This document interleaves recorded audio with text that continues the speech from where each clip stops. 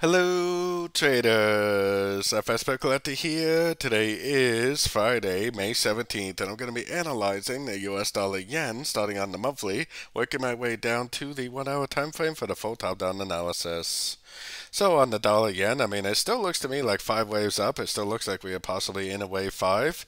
Definitely no evidence of this wave 5 being over yet, and there's always a chance that it could potentially just keep on trending up.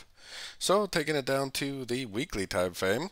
On the weekly time frame, to me it still looks like this trend is not over. It still looks like a 1, 2, 3. Kind of looks like we should be in a wave 4 and it potentially should go back up again for a wave 5, taking out the previous highs and making a 1, 2, 3, 4, 5 of wave 5 potentially. So heading down to the daily time frame. On the daily time frame, definitely for me, I am always buying the dips on the yen pairs especially. These yen pairs have been in a 4-year uptrend, and buying the dip is pretty much always a good strategy. To me, this is very likely. I've been saying that it possibly is a wave A, and this possibly could be a wave B, and then it could go down again for a wave C.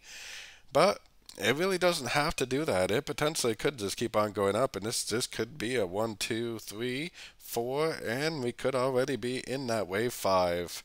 I personally would still be looking for longs unless you have a lot of evidence that it really is going down. Heading down to the 4-hour time frame, I actually think, which is easier to see on the 1 hour, that this, I would always label it as a A or 1, even though I think it could be a wave 1. I think this right here is a big correction, like a wave B or 2. I think we're going up for a wave C or 3, so if it does go up, and once it breaks these highs, you put your Fibonacci retracement from here to here, and if it does bounce from a fib level, make a big engulfing move, make a break of structure, that is what would tell me that we're looking at a wave C, and that's what would turn me into a seller, because at that point I would know we are looking at an A, B, C, or B, and it would be time to go short for the wave C. But I would have to see the break of structure, a nice impulsive engulfing move to the downside at a Fibonacci retracement level, because I do suspect that it may just keep on trending up, making those higher highs and higher lows. Heading right down to the 1 hour time frame.